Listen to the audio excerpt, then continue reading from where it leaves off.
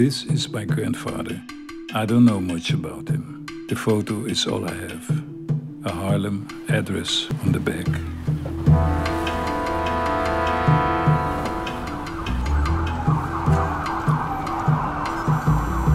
272 Lenox Avenue, Harlem. This looks to be like, wow, the early 1900s. Black people were still being attacked in America. They had migrated there to escape Jim Crow. Harlem was like the land of milk and honey. It's just the fact it was the Harlem Renaissance. There were lots of clubs throughout Harlem. When the Savoy Ballroom opens up, it's the first time the races could mix, and all anybody ever wanted to know was, could you dance? The best light in that time was enlightenment, was the new Negro, the idea that we're valid. They're not asking you who they are. They're telling you who they are. I didn't know who Vandersea was. I jumped in the back seat with these two men who were going through Harlem.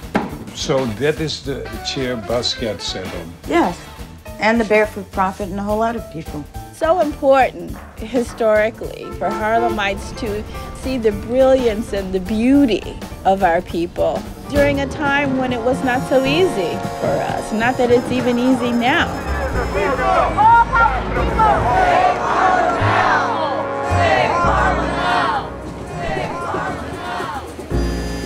What do you feel from that?